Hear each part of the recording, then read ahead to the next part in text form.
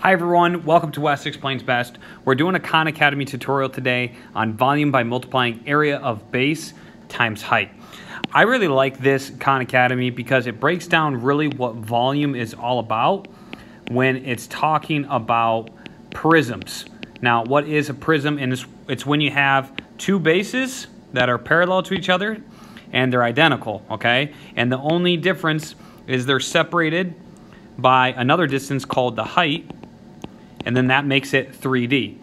So the key to finding the volume of these 3D shapes is finding the area of the base and then multiplying it by the height. Okay, now, looking at the units it gives, what is the volume of the following rectangular prism? Okay, so this is the part that I didn't see right away, but now I see it. See how it has units squared listed there? Well, that's because, I want it highlighted, there we go. That's because that is an area. So if it gives you units squared, that means that's the area of the base. So if we're going to break down our volume formula for a prism, volume is equal to the area of a base times the height. That's it. That's the volume formula. Well, we're already given the area of the base. We're already given the height. So we just need to plug those two things in, and then we're good. So we have 2/3 there. We have 9/5 units squared there, and that's going to be equal to our volume. This is kind of cool too, because now we just have a simple fractions multiplication problem. If we can, let's reduce.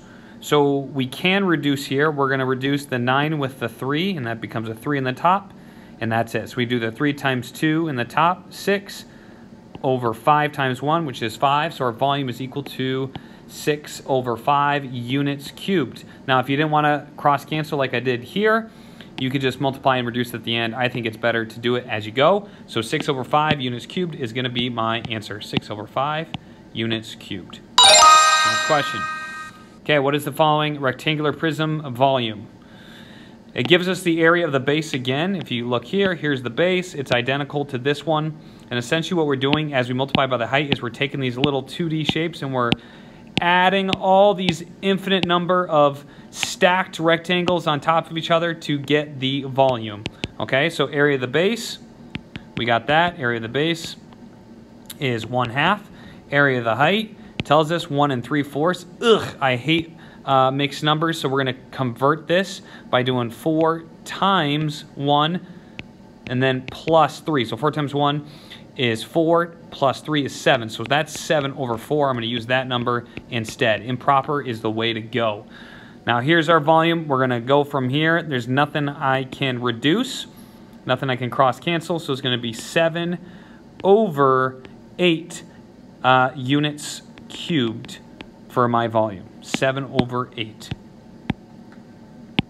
So good practice here with volume, good practice with fractions, and understanding how to calculate area. I would probably assign this at the beginning of a volume unit because I really like it. You can do the same thing with cylinders also. Okay, area of the base. We got that bit.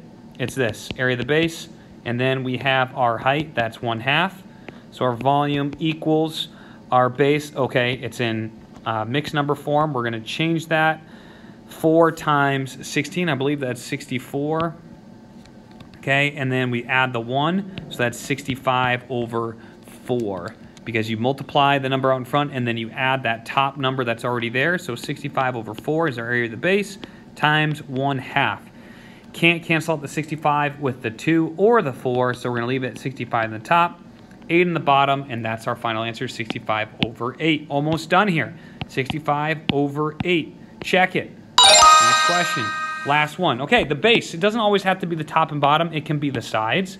Again, the only condition is has to be identical, and it has to have that different parallel and identical, and then have the distance of height in between. So this, even though it's sideways, is our height.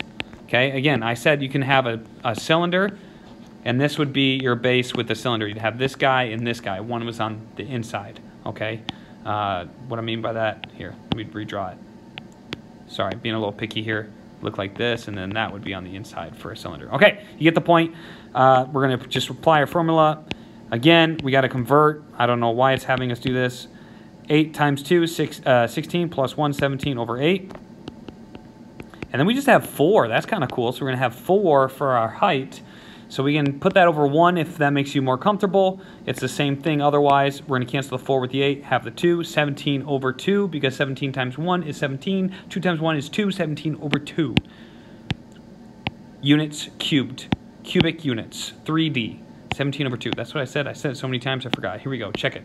All right, so hopefully you guys hear it. That you did a great job. Hope you enjoyed this video and you learned something. If you need more help, leave a comment on something specific you need me to cover.